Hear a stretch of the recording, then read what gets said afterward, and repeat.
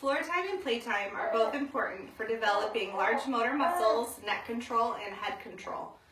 Because of that, it's important to get baby on the floor several times a day when baby is nice and happy, which my baby is not, to develop those neck muscles and those arm muscles.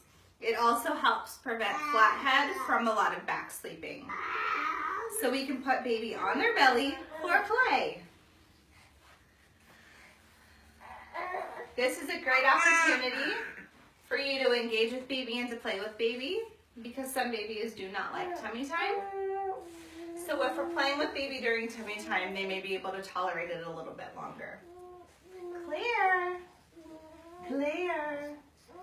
Because she's putting her head down, it may be beneficial to put a boppy pillow or a roll blanket underneath her belly.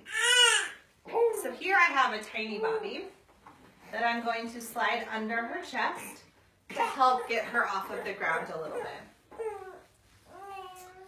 This is also a time where we can bring some toys in to entertain them and to play with them. Here, Claire, look at the toy. Look at the toy. Do you see it? Here's a froggy. Are you going to get the froggy?